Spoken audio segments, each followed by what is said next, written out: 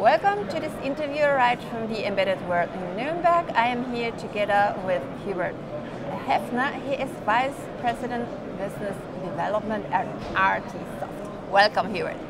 Welcome, hello. Thank you for joining me. Hubert, could you introduce your company? Yes, sure. So RTSoft is a company which is really focused on embedded software development, which means we are doing software like driver development or board support package development for all the classic vendors here in the embedded world. And it doesn't matter whether we have a you brought something.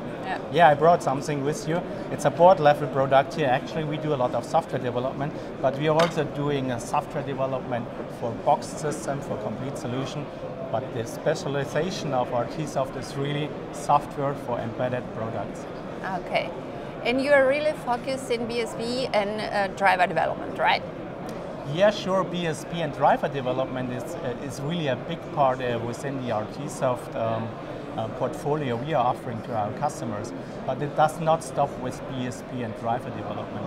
We also go ahead with middleware development and API development, so which is really important for those kind of customers. But in the end, the software solution or the complete solution is what the customer needs. And proper interfaces to the hardware are the main driver today for the solution. So we are really into higher software level development as well, like HMI or SCADA development or real application development. But as I said in the beginning, it's really about the embedded device. Okay. In which markets are you targeting with this solution? Oh, that's a really interesting question. Thank you for this. So we are very beginning, of course, it's the embedded market. So when it's an x86 system or an ARM system in the embedded area, we can offer the services. But we are also focusing on transport market, energy market, but also markets like IoT, for example. IoT is a big topic all over. What's your company offering in this area? Yeah, you're right. IoT is really something which are people interested in. And when we have a look into embedded device development, the end customers, basically our customers are really well experienced in developing their technology. But now IoT is coming to them and they need to integrate IoT solution. They don't know how to do this, which stack should be used, which web service should be used, which security solutions are required. And RTSoft has already done many implementations on IoT, the complete integration from the box to the cloud backend basically. And we can support the customer with our experience. It's all about connectivity, right? Yeah, it's not about the connectivity on hardware level, it's on the software level. Integration, yeah, right. Really the software integration. You got it? Could you show us something? Yeah, sure. We have a solution over there. It's a Montrex solution. Let's have a quick look over there and I can show it to you. So here we can see the Montrex solution, which is an object tracking software solution from RTSoft.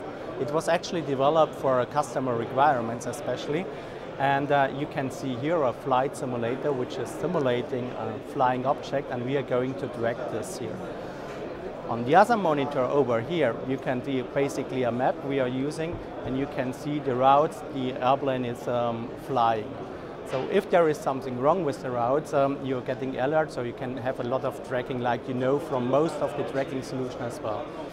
The interesting feature of this solution, however, are that this is completely designed as a software solution and can be integrated basically in any other embedded device which needs to have object tracking functionality.